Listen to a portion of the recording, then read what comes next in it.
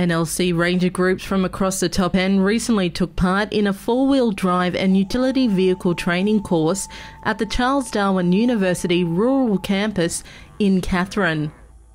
Over the course of 2 days, the Garawa, Waanyi, Garawa and Bulgul Ranger groups spent time in class, learning about all safety aspects of driving off-road vehicles before putting their knowledge to the test through a practical assessment. At the moment we've got a program with NLC to do some training with a group of different rangers from different places. We're doing 2 lots of training at the moment with 2 different groups. We've got four-wheel drive and we're doing side-by-side utility vehicle training. So they're both 2-day courses. The people that we're with today have now finished their four-wheel drive and we're now starting on the side-by-side course.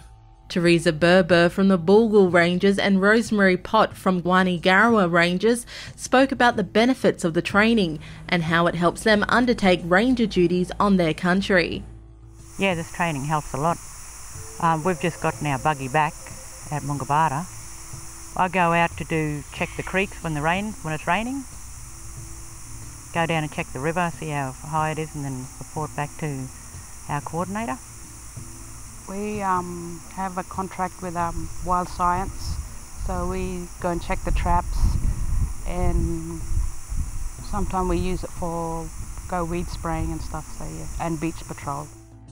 The NLC works with Charles Darwin University to ensure that all NLC Ranger groups have the right training and qualifications to conduct work on country, including land management and facilitating the Learning on Country program. Our land, our sea, our life.